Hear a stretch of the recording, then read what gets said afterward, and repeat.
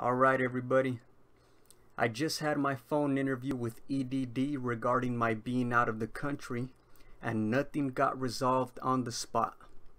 The interviewer asked more questions than I was expecting, and at the end of it, all she could say is that it would take up to 10 days to determine whether or not I'll be paid for my pending weeks, and whether or not I'll still even be eligible to receive unemployment benefits. The questions were: what's your address? What's your social security number? Are you restricting your work to part-time work only? What dates were you out of the country?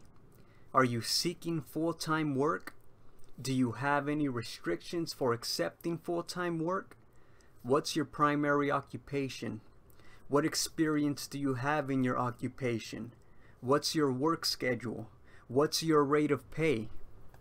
As you can see, it seems like they're trying to redetermine my whole eligibility for being able to receive unemployment benefits, when I thought all they needed to do was just determine which days I wasn't in the country and just not pay me for those days.